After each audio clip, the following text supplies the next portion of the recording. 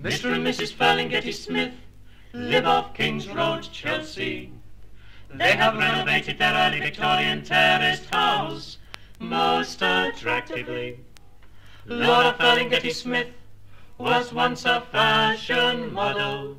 She knows how to make her home decorative. Her husband Guido is in textiles and is involved in the launching of a new television company.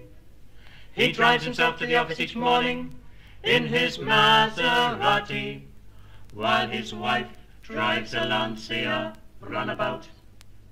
And 6-year-old Justin plays in a room at the top of the house and is looked after by his uniformed nanny. The house is run like a well-appointed hotel. For any kind of mess, says Laura, almost hurts poor Guido. The first floor dining room is spacious and well organized and is ideal for entertaining. And 6-year-old Justin eats his meals in a room at the top of the house and is fed by his uniformed nanny.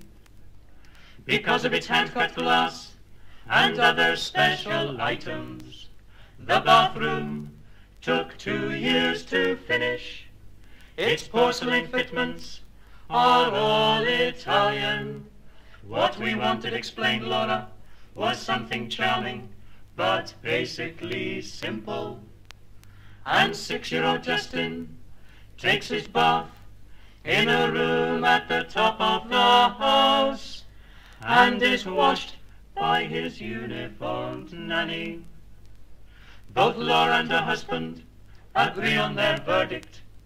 If we had to start all over again, there's nothing we could improve on. Spacious, warm, and rather formal, it's our dream house now. And 6-year-old Justin dreams in a room at the top of the house and is forgotten by his uniformed nanny. Oh.